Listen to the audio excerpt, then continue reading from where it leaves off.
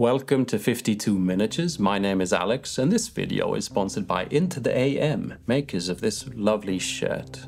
Now, I'm in the midst of scratch building this lighthouse. It's for my 6x4 foot gaming table. As you can see, I'm off to a head start. We'll get to how we got to this point in just a sec. But I wanted to say that this technique of making the brick work, a really simple technique, is just great for curved structures and is obviously not reserved for just a lighthouse. This could be any tower or things like that. It also works real well on flat surfaces, just walls. And so, let's have a look how we got this far, and let's finish off this little lighthouse.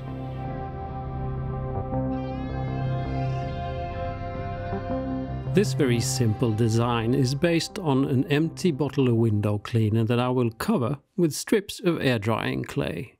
By the way, I filmed this first stage of construction on my phone at home, and so we're rewatching it on Fantasy TV. We'll be back in the bunker shortly. The most common air drying clay out there is DAS clay, but out of curiosity I tried using Mr. Diorama clay for the first time. I really like it, but it's a bit more expensive than DAS clay.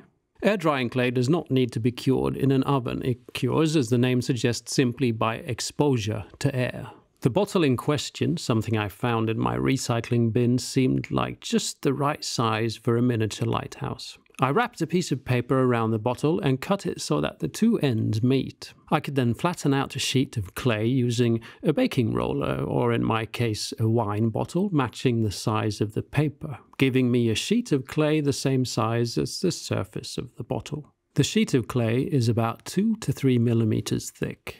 I can now cut the clay sheet in strips and start wrapping around the bottle. I start with a rather wide strip for the lowest level, leaving a gap for a future gatehouse, and glue it in place using wood glue or carpenter's glue. I can then proceed cutting thinner strips for the brickwork. I score in lines to represent every brick with my knife, making sure not to cut all the way through. Oh, and I keep a moist towel on top of the clay sheet to keep it from curing on me. I glue the thinner brick scored strips on in an alternating pattern to make it look like brickwork, leaving a little gap that I can fill in later. Somewhere along the way I cut a hole in the bottle representing a cannon blast or some other disaster. Also, this saved me having to roll out another sheet of clay as I forgot to measure in the very top of the bottle. And for the top I made a nice little collar. When attaching it, I made sure I could still screw on and off the lid, as I would be trying to get some lights going in there further down the road. And this is what everything looks like when dry. Air drying clay shrinks when it dries as moisture from the clay evaporates. This works great for a brick structure like this, because when the clay shrinks, each brick is pulled away from the surrounding bricks, creating this very natural brick or stonework look. There can be a struggle with air drying clay cracking during the curing process. This happens when the surface layer of clay dries a lot faster than the core.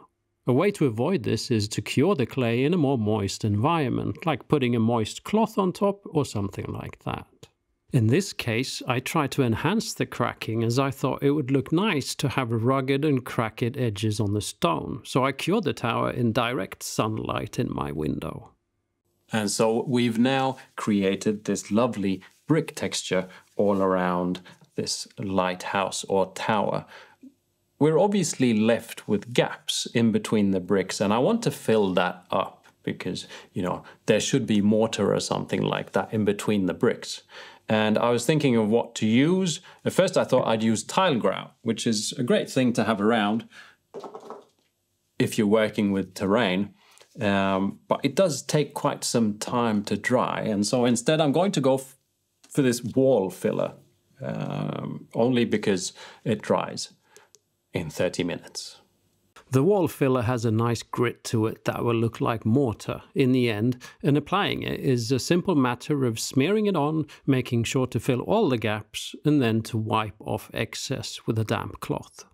I set out on this little project with simplicity and accessibility in mind. This is not a complex and detailed diorama, rather a scenic piece for tabletop gaming or a model railway. Something you can build and paint in a weekend while your lawnmower stares back at you with contempt. I'm only going to use materials that should be cheap and available to most. And while the wall filler dried, I started looking into ways to add an actual light to this build. The cap for the window cleaner has a perfect shape and hole for it. The easiest light source is probably getting one of these battery-powered Christmas tree decoration style LEDs. I found mine cheap in a hardware store. For this, we would only need one LED, and so to use this option, we would have to hide the remaining lights inside the tower, as well as cut a hole in the bottom to get the battery pack in. Another possible option is LED tea lights. These are really easy to open up, and inside is a nice protruding LED. Unfortunately, this does not quite fit into my bottle cap. It might fit into yours. If not, bear it in mind for other applications, like drilling a hole in a miniature building wall. Just pop this through from the inside and you can have some nice and simple lighting effects. I settled for the most complex solution. Some time back, Green Stuff World sent me this pack of exceptionally tiny red LEDs with a little battery power source. This is complex because it needs to be soldered together. As I've never soldered before, I of course chose this option. Curiosity killed the cat, or at least burnt its paws. This LED is quite weak compared to the other lights, but I figured since my build is going to be slightly ruined, possibly on the verge of derelict, just a low red light fits right in. And you know, if I ever change my mind, I can just screw the cap off and change it out for another option. Before we get on to the rest of the build, it's time to talk about my good-looking shirt and the kind sponsors of this video, Into the AM. Into the AM creates expressive apparel, cool t-shirts, shirts, hoodies and more. I'm, as subscribers to this channel know, a man who wears shirts. But there's nothing like the feeling of walking down a beach in an excessively comfortable t-shirt with a flying saucer on it. I mean, come on. There's even a cactus in there. And don't get me started on the squid in a bottle t-shirt. I mean, who doesn't want a squid in a bottle t-shirt? But seriously, Into the AM has these great graphic tees that I actually like, both feel and design, and that's coming from a not very t-shirty person.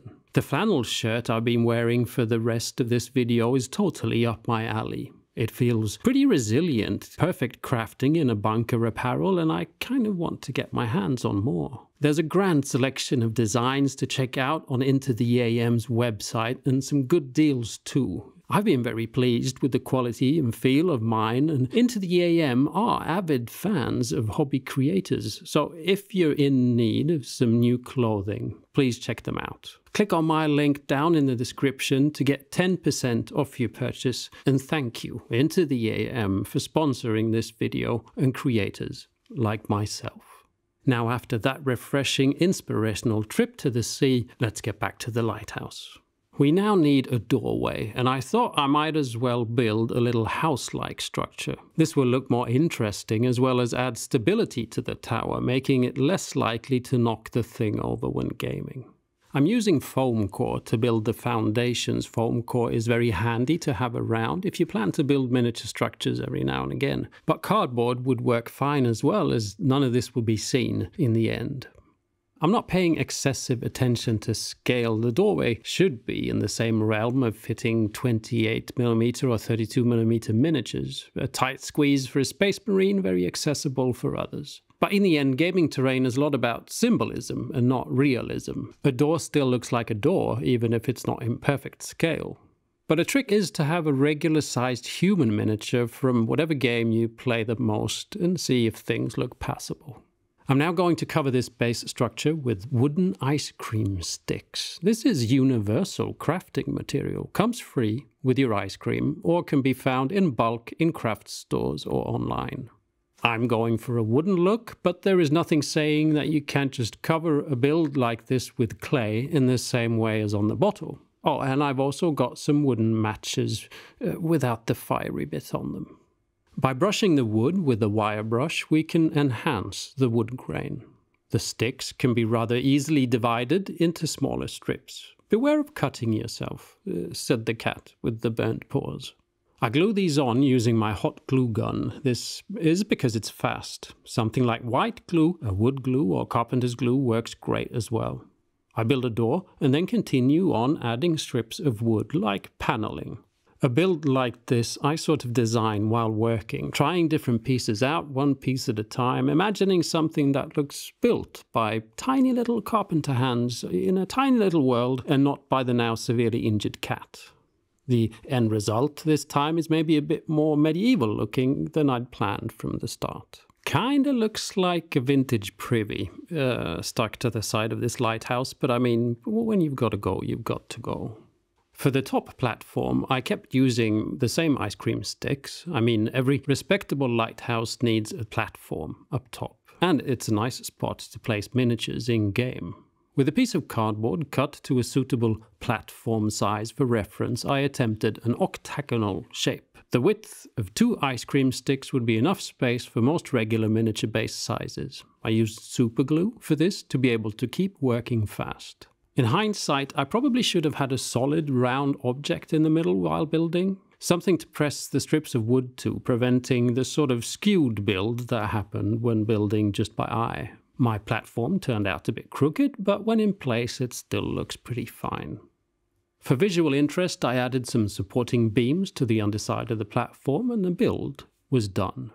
All in all, this was a pretty efficient build, but I'm very pleased with how it came together. The platform really sells the lighthouse idea, and the outhouse is handy after last night's curry.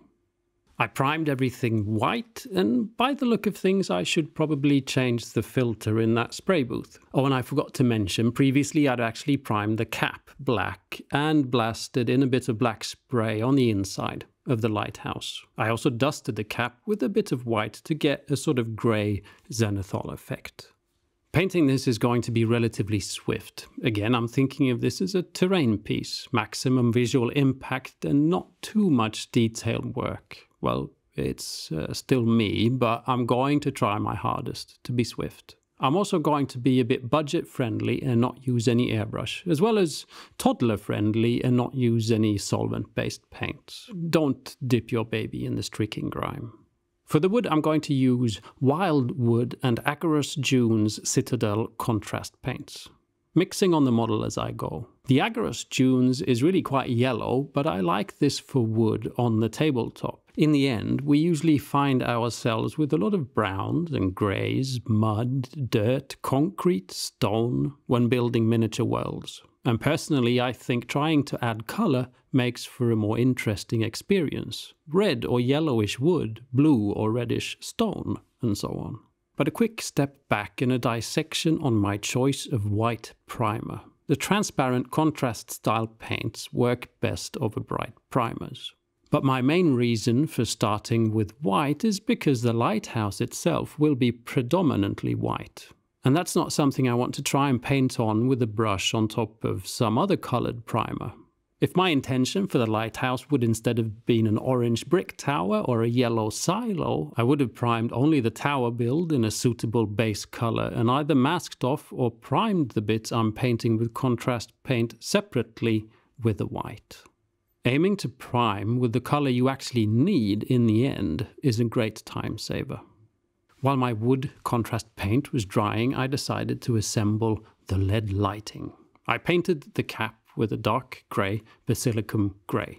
I also found this little round crystal-shaped bead in a bag of similar beads that I bought at some point because when building fantasy terrain, one never knows when a crystal will come in handy.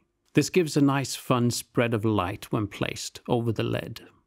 I mixed up some green stuff and squeezed it in around the thin LED light cable, painted the green stuff white and then glued on the crystal with some white glue.